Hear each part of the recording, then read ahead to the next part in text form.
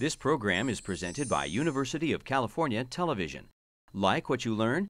Visit our website or follow us on Facebook and Twitter to keep up with the latest UCTV programs.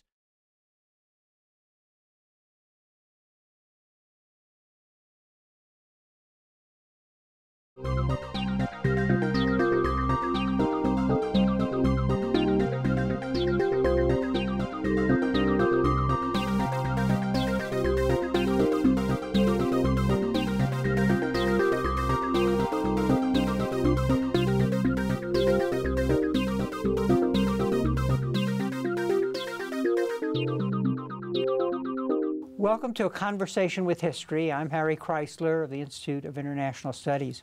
Our guest today is General Norton Schwartz, who was the 19th Air Force Chief of Staff. And he is on the Berkeley campus to deliver the 2013 Fleet Admiral Chester Nimitz Lecture. General Schwartz, welcome to Berkeley. Thank you so much. Where were you born and raised? Small town in South Jersey called Toms River. For those from the East Coast, they know it as Exit 81. And grew up there. It was a small farming community and a good place to grow up. And looking back, how do you think your parents shaped your thinking about the world? I think there was a fundamental interest in public service. My dad owned a small typewriter repair shop in town, but served on a number of community boards and things of that nature. And so I think that was the start, the seed, which was that public service was both worthy and rewarding work. And around the dinner table, was there discussion of world events? Oh, certainly. I mean, I remember the black and white TV, you know, which was quite a development.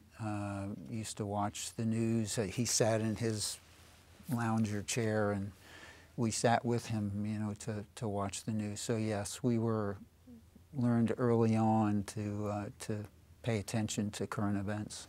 Did you decide to go into the military early in your life, or did you have other interests like international affairs or whatever? Certainly did, but my primary interest turned out to be in aviation. For some reason, I had an interest in airplanes and things of that nature. I remember riding my bicycle down to the grass strip, which was known in those days as the Ocean County Airport. And as a result of that interest, my older brother was in school at the time in New York. And we couldn't quite swing having both of us in school at the same time. So counselor recommended perhaps applying to one of the military academies. I could fly, it would be a scholarship and so on, and the rest is sort of history.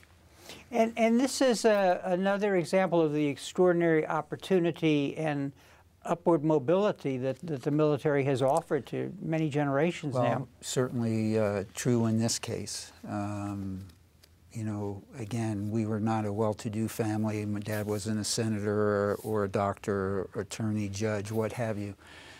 And that, you know, young fella could choose to serve, and with hard work and a good deal of good fortune, you know, it's quite amazing what can happen. And it would only happen in the United States. It wouldn't happen in the European militaries or the Asian militaries, you know, sort of only in America. At the military academy, what sort of subjects did you take? Did you get a broad spectrum of thinking? Well, the curriculum at the Air Force Academy is broad. There's a core curriculum which is heavily into the sciences and engineering, but likewise, you know, philosophy and English and so on. I started out as an aeronautical engineering major, consistent with my interest in aviation. And in my sophomore year, first semester, I sort of got hung up in thermodynamics. It was not easy, and I ultimately went off into the international affairs and political science track, which is what I graduated with. And you know, both things are important, both the engineering disciplines which help people focus on problem-solving skills, as well as the more liberal arts, things which help critical thinking.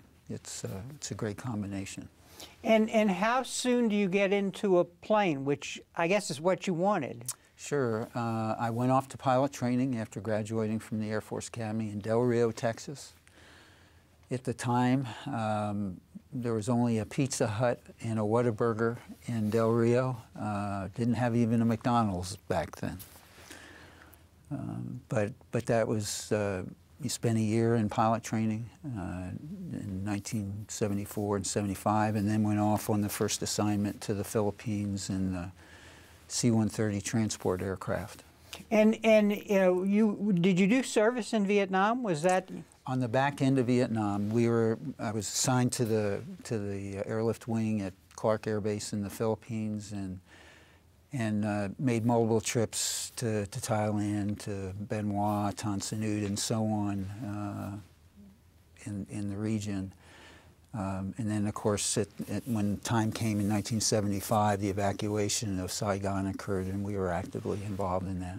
And did that experience of the evacuation, did that affect your thinking about the world and wanting a strong military? I think that, you know, the Vietnam experience was a difficult one. And actually, you know, it had been a divisive issue in the country. It had, you know, divided families. It was a difficult period, and so the conclusion of U.S. involvement there, you know, was when I came on active duty, was already a foregone conclusion. But it was doing it properly, was making sure that it was done as best we could. And, you know, I remember vividly carrying hundreds of refugees out of Vietnam to Guam. And that was a searing memory, you know, of how desperate people were to seek our protection. I like to ask my guests what skills and temperament are involved in what they do. And so first let's talk about you as a pilot. Mm-hmm. and students watching this program. What are your thoughts about the skills they should be gaining, but also their temperament, the kind of character as a pilot? And then we'll talk about leadership. Sure. I think that the amazing thing about aviation is, to put it simply, is that if you're not on airspeed, altitude, and heading, you get immediate feedback and you know exactly who's at fault. Unlike so many other things in life, which are much more ambiguous, the marvelous thing about aviation is that you get immediate feedback, and if you're good, you can see it right away, and if you're not, you get that as well. And so I enjoyed that aspect of trying to become an accomplished aviator, which requires precision and focus, and the ability to deal with crises and contingencies that may arise because other lives are at stake, and to do that in a professional way. And so I think that aviation affected my professional demeanor more than almost anything else. That was a certain calm, dispassionate ability to assess a situation, come to a judgment in rapid order, and then deal with it in as thorough and deliberate a way as possible. That's the secret of staying alive in aviation. Are you born to fly, or are you shaped even before you go into the service to be able to do that? I think there are two parts to aviation. One is natural skill, and I was not a natural pilot. You know, I was a decent pilot, don't misunderstand, but certainly not as gifted as some. And there is a gift that's associated with this. But there is also a mindset, an ability to integrate multiple inputs in real time in a pressure situation that some people are better able to accommodate than others, and some of that can be learned. And so, as opposed to the aspect of natural skill, and so I fell more into the latter category than the particularly gifted former category. We're moving in a transition to new kinds of aircraft. Sure. We'll talk about that in a little while, but just as a pilot, do you see differences between what it takes to be a pilot in an actual aircraft versus to be one in a remotely controlled well, I think craft? that the transition that has occurred in the years that I've been flying for 40 years or so is that the machines have become much more reliable and much more automated.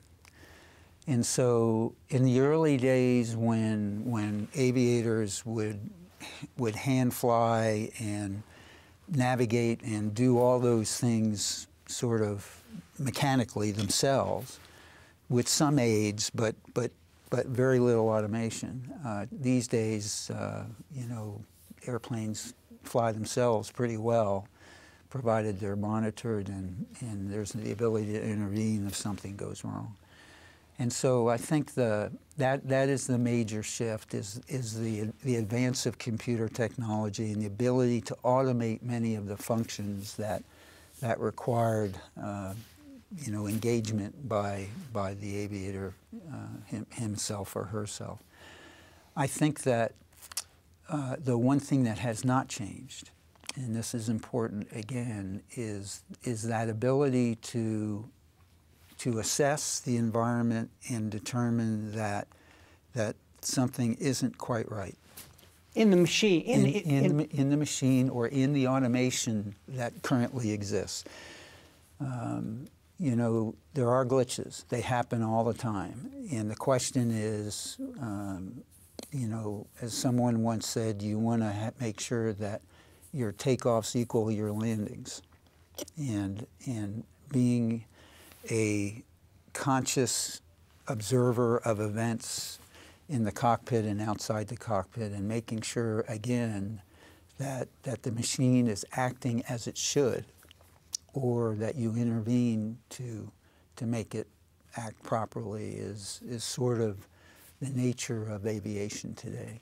As a layman, I think of a pilot in a plane as somebody who identifies with the craft in the way that a car owner might, you know, who's really wedded to his vehicle and so on. Is that fair? I think that's an excellent point.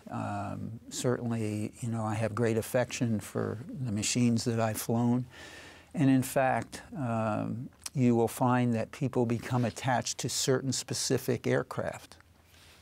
In fact, my final flight as an Air Force officer was aboard a Special Operations C-130, tail number 0568, and which will be retired here in another couple of months. But the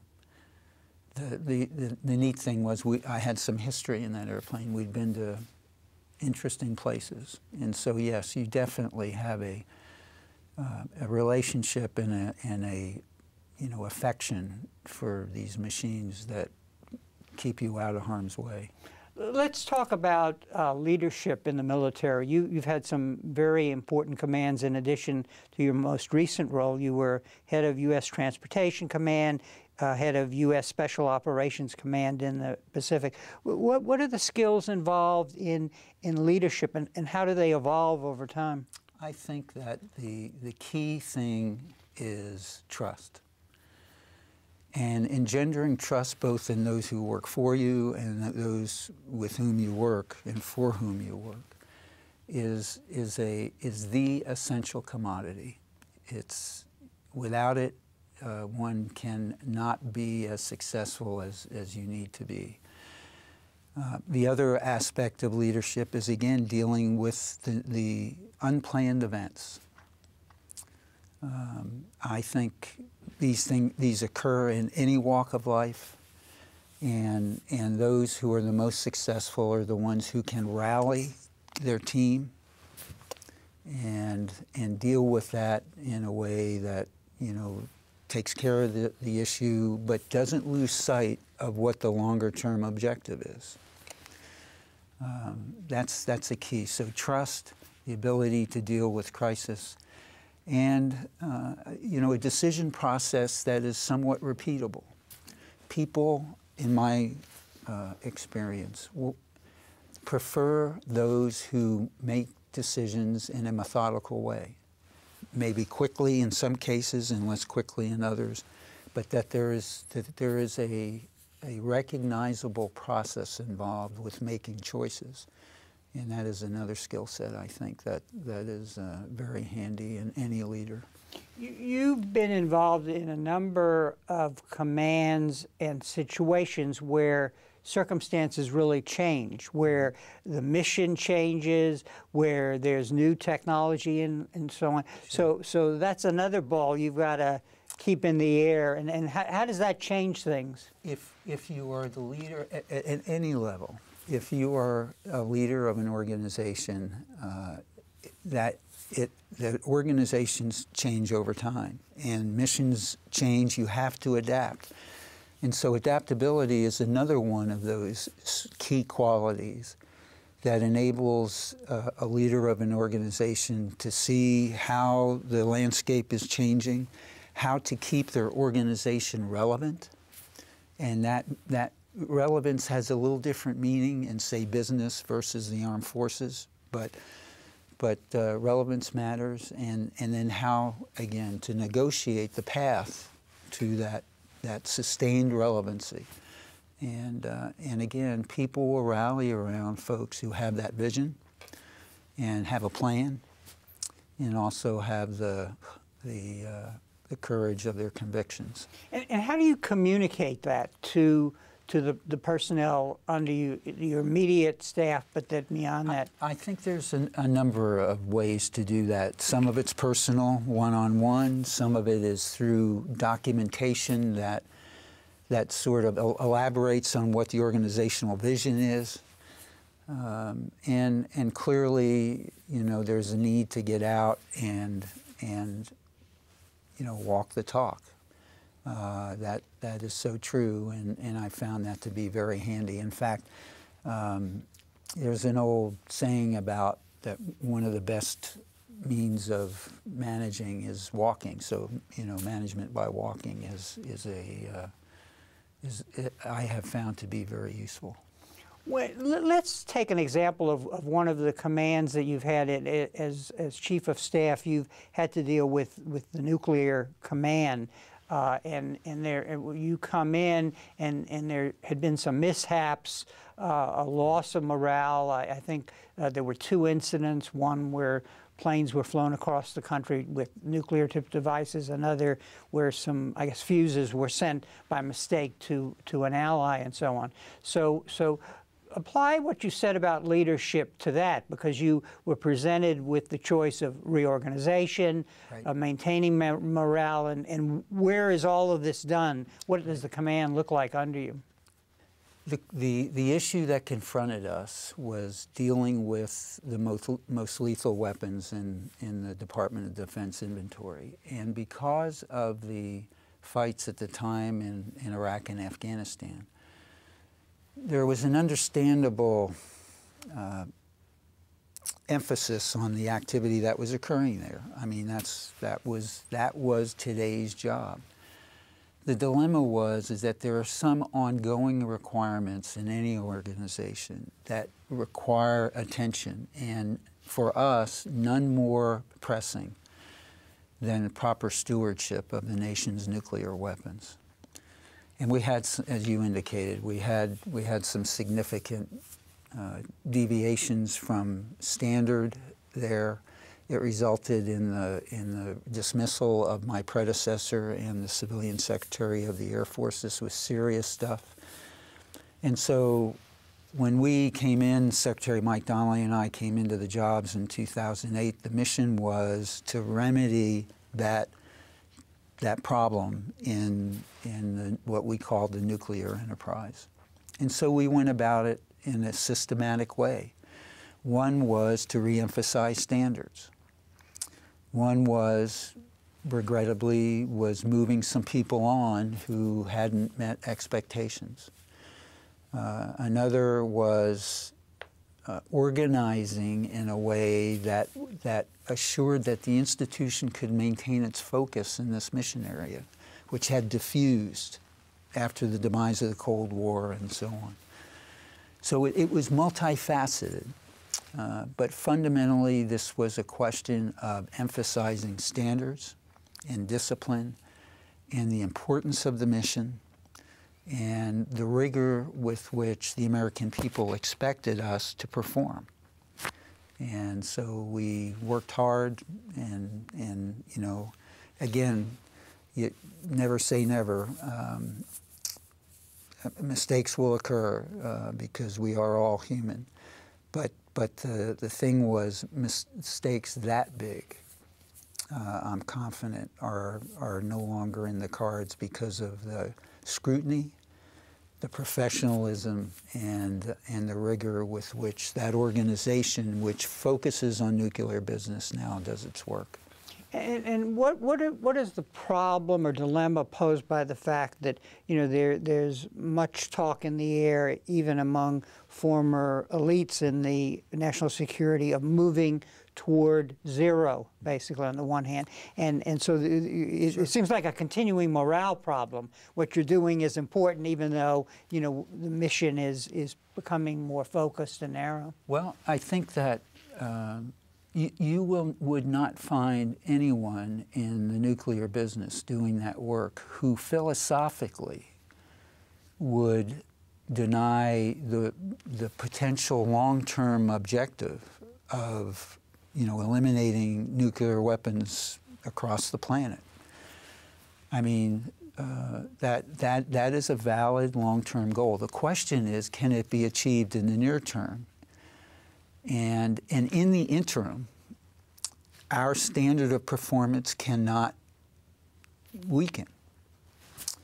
And so, you know, our message was, and it remains today, that as long as America requires its armed forces to maintain the nuclear deterrent posture we have, or something like it, that we're going to do it with the professionalism and the precision and the reliability that is properly expected of us. And so I think that's the motivation. Clearly, you know, there's anxiety about what the future may hold, but that is a fundamental cause for leadership, which is, despite the anxiety which we all share to some degree, greater or less, that we must focus on our jobs and do them right. And as a result, there will be opportunity for the nation's leaders to make these choices without the distraction of concern whether the weapons are secure, safe, and reliable. One of the issues that facing the country, and I'm sure the military, is, well, who is the adversary now? As you know, with the fall of the Soviet Union many years ago, and so on.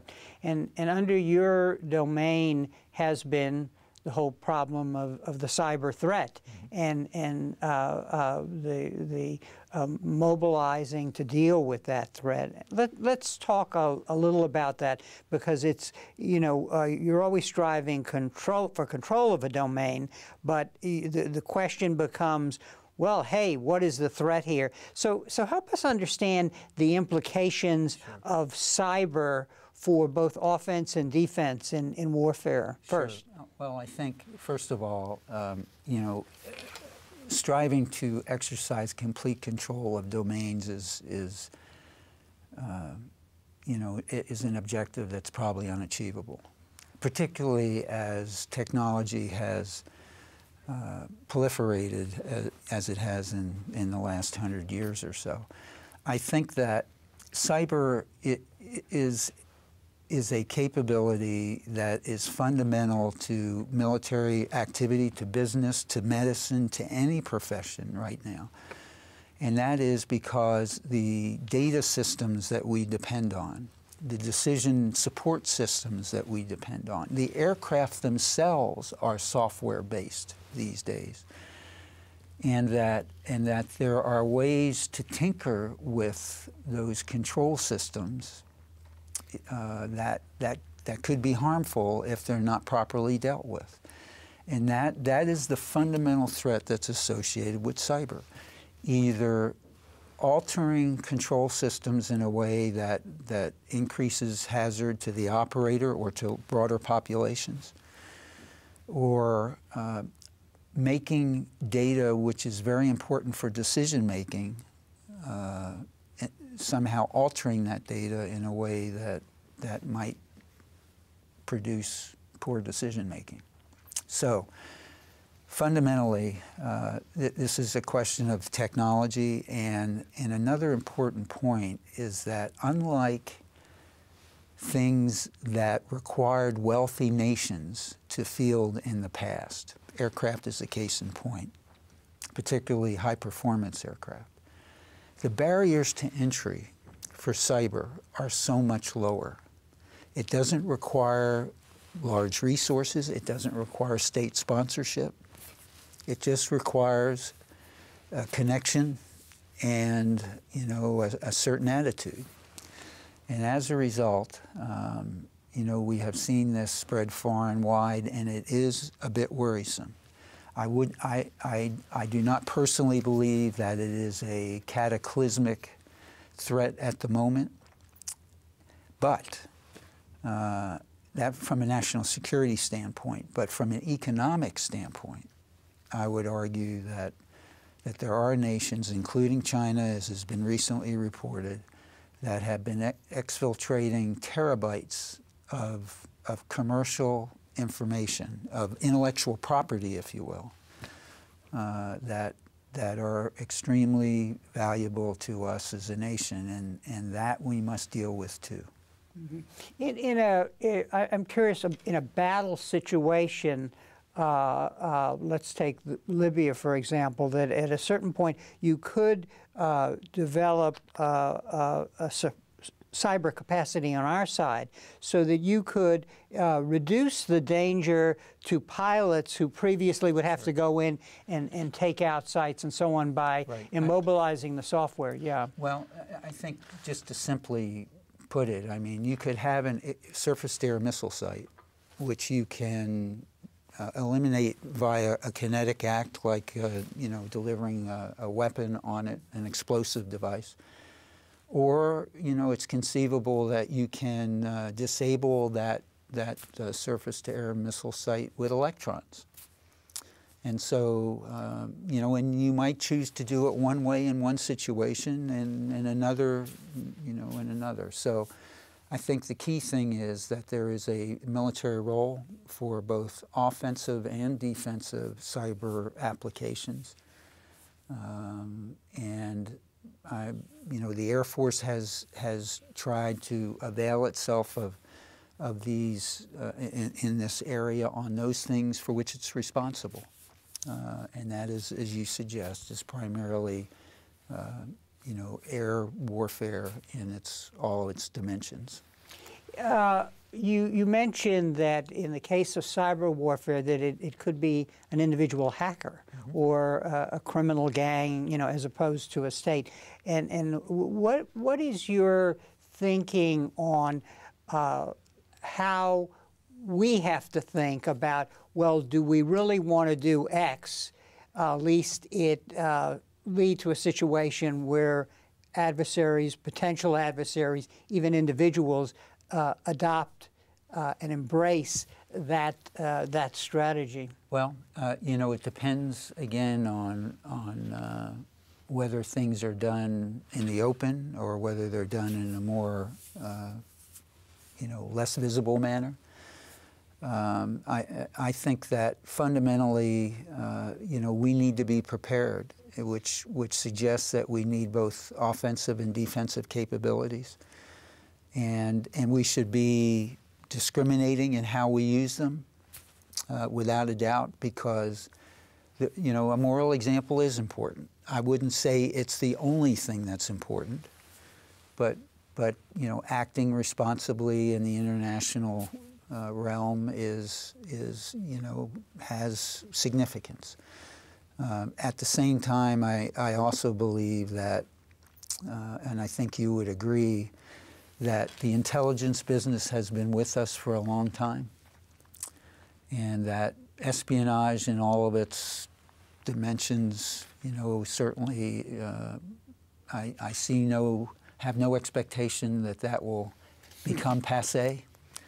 And as a result, this is an area where, we should also maintain a very robust capability.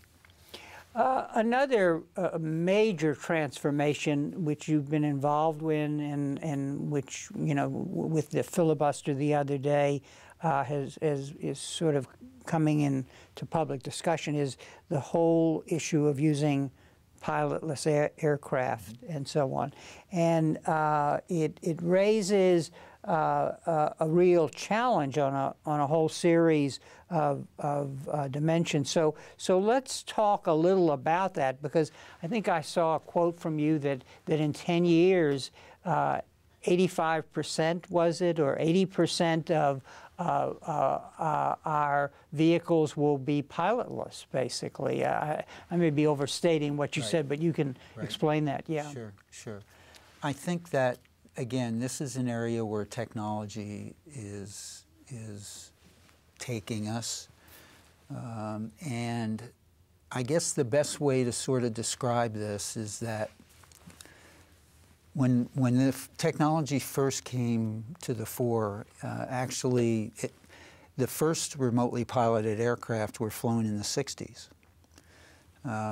primarily for strategic air command, both for reconnaissance purposes and for stimulating air defenses for the Chinese and the Soviet Union at the time.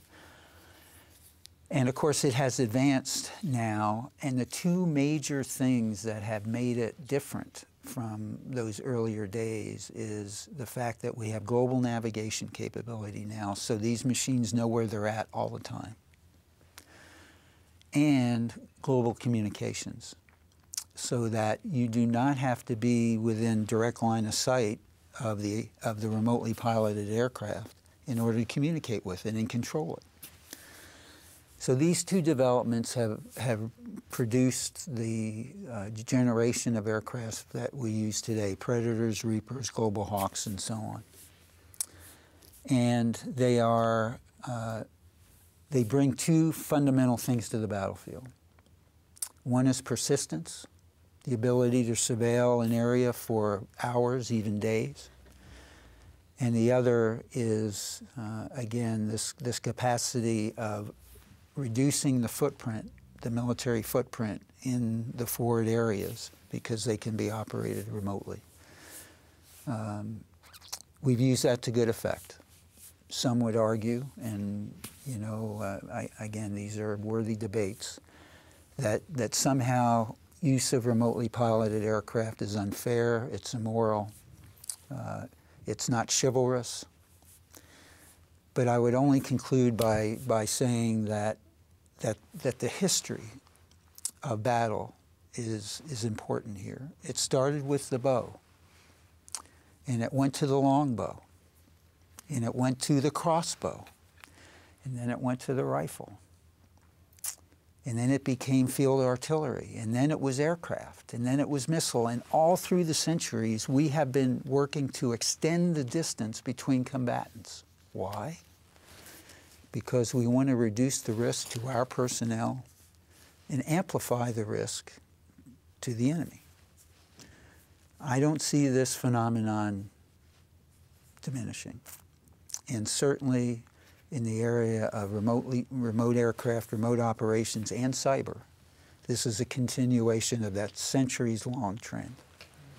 Now, I guess what I'm interested in the public debate suggests is important is how do you avoid mission creep in the use of these, or their indiscriminate use in the future, not necessarily happening right now.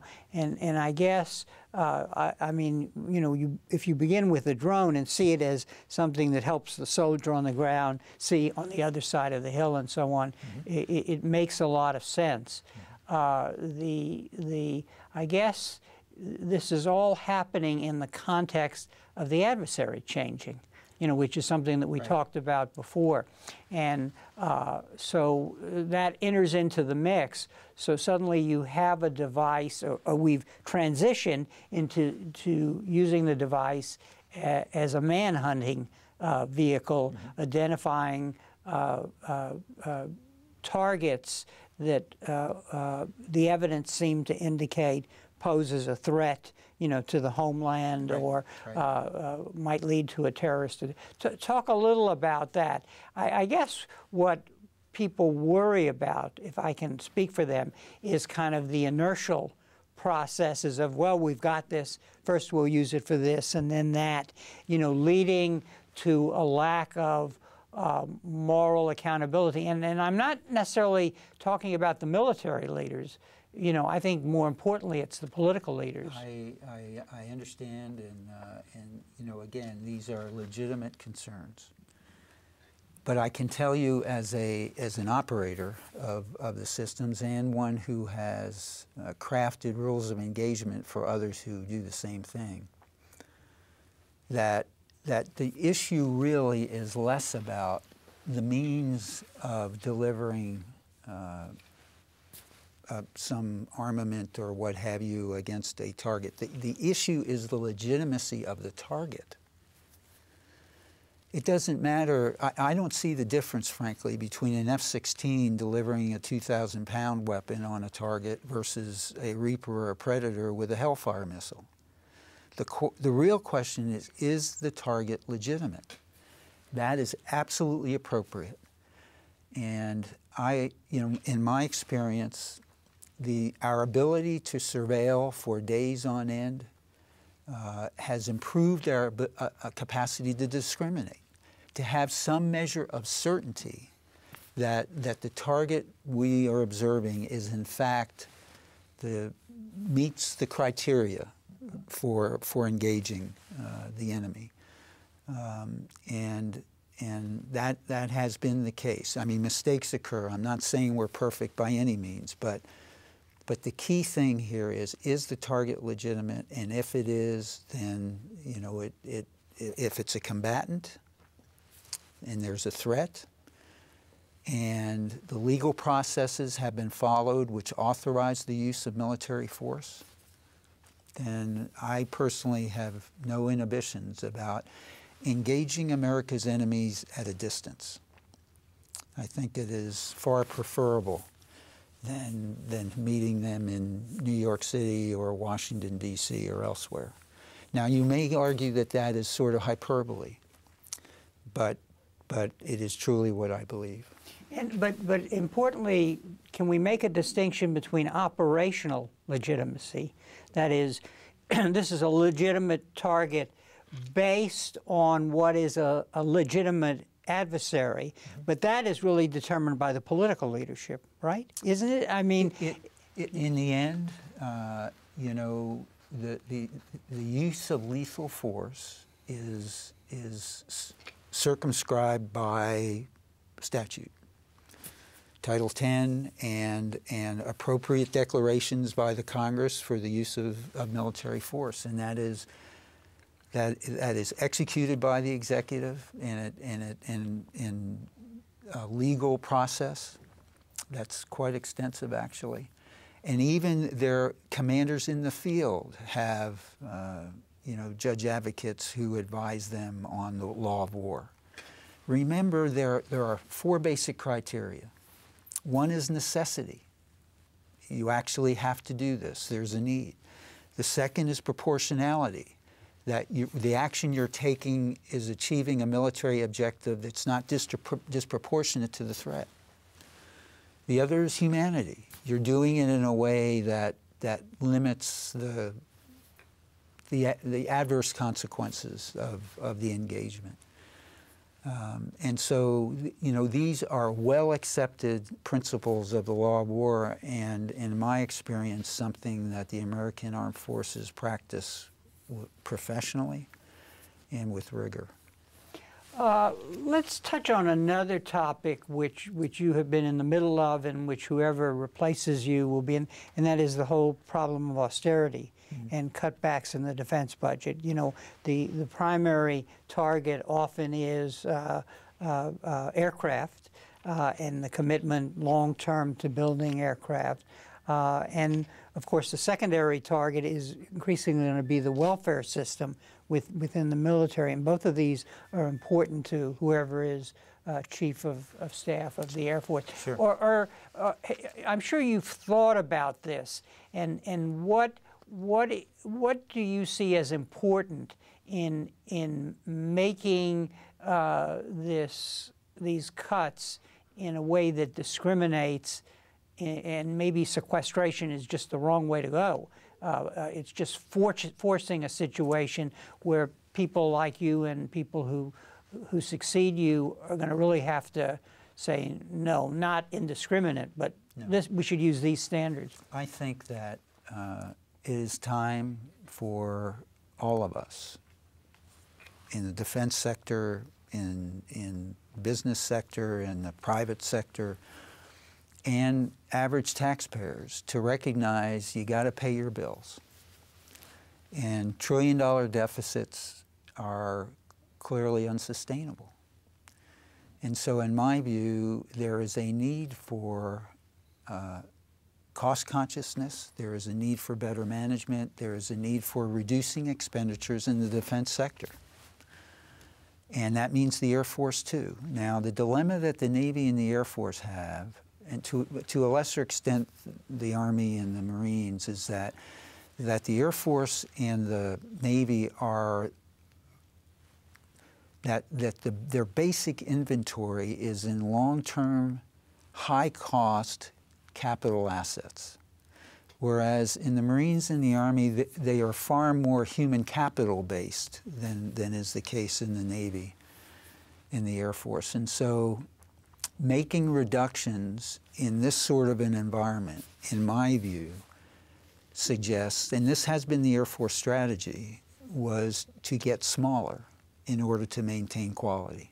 I believe that remains the right strategy for all the services. Now, there are political forces which find that not very palatable. It's jobs, it's employment, it's installations, it's contribution to local economies, and so on and so forth. But fundamentally, what the department needs to be able to do is to intelligently squeeze the force down so that the amount of money that's available will maintain the quality and the readiness of the remaining forces so that they can respond to contingencies. You know, we don't want a fair fight, ever. And the idea here is to make sure that we can roll out our means and do what's necessary in a proportionate and humane way and come home. I think that the motivation will be, again, to get smaller and to maintain quality. And that suggests that the political leadership will have to concede on their temptation to suggest take the cut somewhere else, you know, in somebody else's district rather than in mine.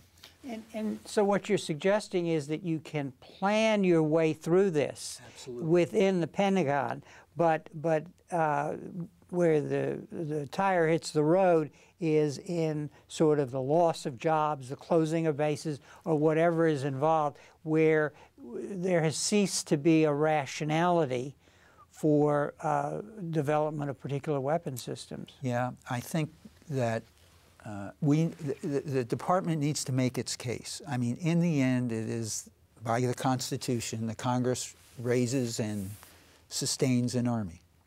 And that's the way it is. And so the department and its both military and civilian leadership must make the case to Capitol Hill in a convincing way.